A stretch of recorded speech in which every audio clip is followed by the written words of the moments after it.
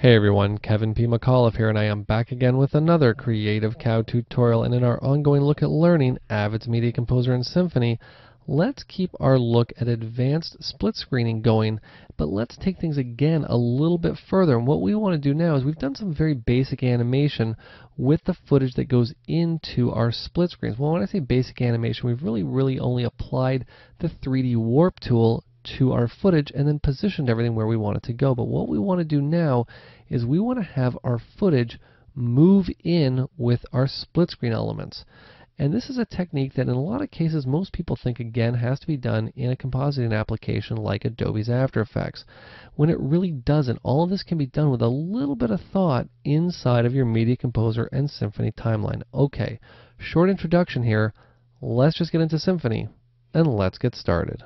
Okay, so let's Alt-Tab into Avid's Symphony, obviously a Command and Tab for all of my Mac friends out there. And as you'll see, I've already built an advanced split screen. Now, I haven't animated this element yet, but we're going to do that right now. Now, again, this was all created just inside the standard title tool. And let's start. We've actually got, this is going to be Quadrant 1, Quadrant 2, Quadrant 3, and Quadrant 4. So let's step into Effects Mode, Shift and Y.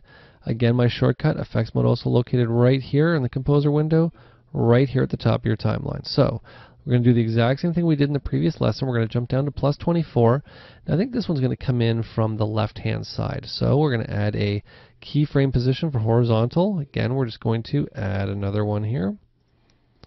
And we're just going to slide our element just outside of the frame like about such. Perfect. Okay, so second element here, again, exactly the same thing, plus 24. Add a keyframe here, again, back to the beginning. I think what we're going to do actually, I'm just going to undo what I just did there. I'm going to come down here. What we're going to do is go plus 24, but we're actually going to have this on the vertical, not on the horizontal. Add keyframe. Just change things up a little bit here. Add keyframe. Let's just have this off the frame like such. Perfect. Now let's just make sure our animation is still in the first one, which it is. Perfect. Okay, so again, plus 24. Now this is going to come in from the right-hand side, so this is going to be horizontal. So let's add a keyframe. Again, same thing. Add another keyframe. We're just going to slide this slightly off the frame, like about such. And our last element here is going to come in from the bottom, I think. Plus 24. Add a keyframe. Come back to the beginning. We should actually undo that, because as we know, we want to go plus 24, and we want to add it over here, so we don't add it to everything in the timeline. Perfect. And of course, just slide this just slightly out of frame. And what we now have is all of our elements coming in like such. Now that's actually a very cool effect just like that. But what I want to do again is I'm just going to stagger this up. So we're just going to go down plus 24. Again, hold Control, Command on the Mac to snap everything down. Again, plus 24. Hold Control, again, to snap everything down, plus 24. And there we go. So what we have is all of our elements sliding in one at a time. Very nice. Now let's just take the end of this off just like such. Now, like I said before, what we want to do is we want to have all of our elements move in with our mats, not just have the mats reveal them like wipes, which is what we've been doing in the previous lessons. We want to step this up a little bit more and make this more of an advanced technique. Now, in a lot of cases, what ends up happening if you're doing this inside of a compositing application, it's lots of keyframing. Lots of keyframing is something that we don't want to do. Why? Because it's a lot of work, and the whole point is to get this done as quickly as we can and make it look as good as we can. So what do we do? Well, let's take a look at this first element here. What I'm going to do is just solo it by holding Control and Windows Command on the Mac and just see it slide in like such. Now what we're going to do now is I'm actually going to double click on this effect, because remember, a title is still an effect, and you're going to see inside the title we actually have two elements. Now what I'm actually going to do here is I'm just going to double click on that again. I think I'm going to step into the title instead of double clicking on it, because there's something I do want to show you in here. So I'm going to step into the title, and you're going to see that one thing that we have inside is a graphic fill. And the graphic fill is simply just white. What we also have inside the title is the mat that's cutting out that white. Now you'll see if I step out here, the element's white. So the fill represents that white color. Well, if that fill represents that white color, conceivably I could put anything in its place, and this matte layer, the alpha matte right here, should actually cut that out to give us what we want. So let's see if that is actually the case. what we're going to do is I'm just going to take, why don't we take motocross here? Why not? So what we're going to do is just take, sure, let's take this shot here. I'm just going to select the entire shot. We've got quite a lot of our motorbike here, our motocross guy, so let's just select more of him.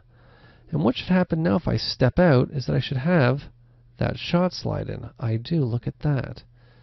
Except there's something not right about this. I can only actually see the upper left-hand side of the shot, and that's not what we want. I want to actually position this biker sort of almost full frame in the window. Well, I guess we got to go to After Effects to do this, because it's not really going to work inside of Media Composer and Symphony. Oh, come on, it's going to work inside Media Composer and Symphony. I wouldn't have teased it all the way up to this point if it wasn't going to work. So how do we do this? Well, again, I'm going to double-click on this title layer, and you'll see there's our video clip. So now what I'm going to do is hit Control and 8 on Windows, Command and 8 on the Mac. I'm going to grab this 3D warp, drag it and drop it onto that shot. We're going to step into effects mode, and what we're going to do is we're just going to scale this element down, just like such. You'll see as soon as I do it, now doesn't fill the entire frame that's being cut out, but if I take it and I move it, guess what we now have? We now have our biker dude, or our motocross dude here. I'm just going to delete that keyframe inside of this element. And of course, this element here moves onto the frame. Look at that. Very cool. I can just hit play and actually watch it in real time. So let's do the exact same thing for the next element. There we go. So again, exactly the same technique. Let's just find a shot to put in there. We're going to need sort of a shot. Even that's not too bad. I think that actually works pretty nicely. We'll take it from there. Again, what we can do is we can step into the element right down here with step in, or just simply double click on it. We're going to patch into that graphic fill layer. Do I have enough here? Well, let's just see here. We actually want to come all the way down to the end here. There we go. I don't have enough footage. That's okay. What we'll do is just come back a bit. Do I have enough now? Perfect. Now what we actually want to do here is overwrite this. Maybe what we'll do, I'm just going to step into it. Sometimes, like I said, it's easier to step in so you can actually see what's going on. There we go. Perfect. Okay, and there we go. That's awesome. Now, of course, what we're going to do is step out. And actually, I don't even necessarily mind that, just kind of like that. It actually works very nicely. So you can see there's one, there's the other. Now all we need to do is these last two here. Let's just find a couple more shots here.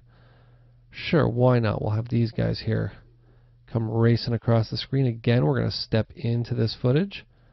We're going to edit this clip in just like such. We're going to step out. I don't even mind that. But again, if I wanted to, I could obviously double click. We could take our 3D warp effect, simply drag it and drop it. We then get in, and in this case, I could take the position and adjust the position however we wanted to. Kind of like such maybe, so we can see the BMX guy in red before we see the other guy start to come in. Look at that. Very cool. Okay, last one here. Again, double click on this title to close it up. We're just going to come down to the bottom layer, step into it here. This is again sort of a very wide frame. Even this guy right here might work pretty well. So let's drop him in. T on the keyboard, B to drop him in. Let's step out. You'll see now he's a little bit high up in the frame. No problem. Double click. Let's come into 3D warp. Take 3D warp, drop it onto the shot. All I'm going to do, again, step into effects mode. We're just going to repo this shot, kind of like that. And what do I have now? I not only have a really advanced split screen going on here where actually my footage moves in with the mats themselves, but I actually have it happening all in real time. Look at that. I didn't have to render one element. So again, you see with a little bit of forward thinking, you can get in and not only create this very cool animation with advanced split screens inside of Media Composer and Symphony, but you can actually take your footage and attach it inside those titles so that when you animate them, your footage moves in with the titles and it looks like it's something that was created in a high-end compositing application, but you did it all from within your Media Composer or Symphony timeline. So if you have any questions, you have any comments, or you have any tutorial requests, you can send them to kevinpmcauliffe@gmail.com. This has been Kevin P. McAuliffe. Thanks a lot for watching.